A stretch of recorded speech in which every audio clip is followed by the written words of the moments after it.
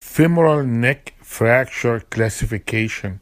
Femoral neck fracture can occur as a result of low-energy trauma, as in the elderly, and in this case you need to get medical consultation. It also can occur from a high energy, as in falls or motor vehicle accidents. It can occur in the old and in the young, and in this case you need to apply the ATLS protocol. Also, femoral neck fracture can occur from insufficiency fracture because of weak bone, because of osteoporosis or osteopenia. The patient will have groin pain, pain with axial compression. The X-ray may be normal, can be helpful in diagnosing the insufficiency fracture. You can also have a stress fracture due to overuse and more loading on the hips. It can happen in athletes, in ballet dancers, in military recruits. The classification can be anatomic classification. You can have the subcapital fracture, which is common, or the transcervical fracture and the basicervical fracture. Subcapital fracture has two famous classifications, the Gardner classification and the Powell's classification.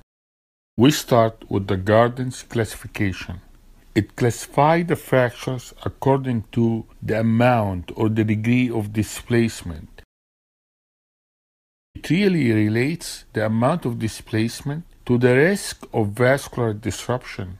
This classification applies to the geriatric and insufficiency fractures. They classify the fracture into two groups, a non-displaced type 1 and type 2, and displaced type 3 and type 4. Type 1, incomplete fracture and impacted in valgus. Type 2, the fracture is complete and non-displaced on at least two planes, the AP and the lateral. Type 3, the fracture is complete and partially displaced. The trabecular pattern of the femoral head does not line up with the acetabular trabecular pattern. In type 4, the fracture is completely displaced with no continuity between the proximal and the distal fragments, and the trabecular pattern of the femoral head remains parallel with the acetabulum trabecular pattern. Powell's classification. There are three fracture types within the Powell's fracture classification. It classifies the fracture according to the orientation and the direction of the fracture line across the femoral neck. It relates to the biomechanical stability. The more vertical the fracture, the more shear forces and the more complication rate. Type 1 have an obliquity less than 30 degrees.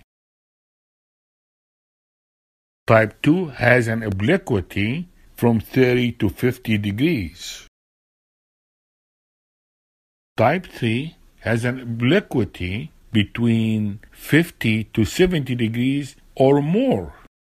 As the fracture progresses from type 1 to type 3, the obliquity of the fracture line increases. The fracture line becomes more vertical. The shear forces increase, and the instability increases. Horizontal fractures are good and stable. Vertical fractures are bad and unstable.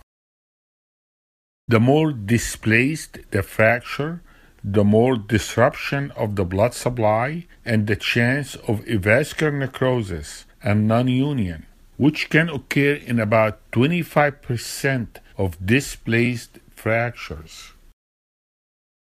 If a non-union occurs in a young patient, you may help the patient by doing subtrochanteric osteotomy to reorient the fracture line from vertical to horizontal. That will help the fracture healing. Another area of interest is the femoral neck fractures associated with femoral shaft fractures. The typical neck fracture is vertical and non-displaced. It may require internal rotation view X-rays to see that fracture. This fracture can be missed. The treatment of these associated fractures is to fix the femoral neck fracture first, followed by femoral shaft fracture. The usual combination is parallel screws in the neck and retrograde femoral rod for the fractured femur. Another interesting fracture is type 3 Pipkin fracture. So you will have fracture of the femoral head plus dislocation of the hip plus fracture of the femoral neck. Try to avoid reduction of the hip dislocation by closed means. You may want to do an open reduction of the hip dislocation, especially if the femoral neck fracture is not displaced. Stress fractures. It's more common in females due to the female athlete triad. It can be tension fractures. A fracture or a callus is present on the superior aspect of the femoral neck. We know adult bone is weak in tension, so we will fix that. We need to fix that. No question about it.